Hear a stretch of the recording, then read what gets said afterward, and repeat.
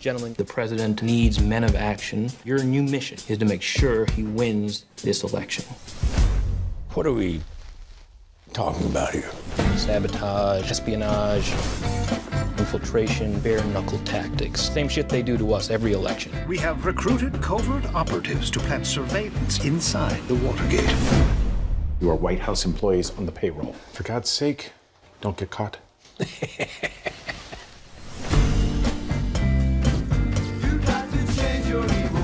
We'll be laughed at as third-rate burglars forever.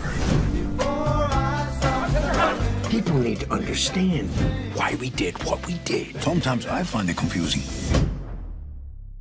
And we did it.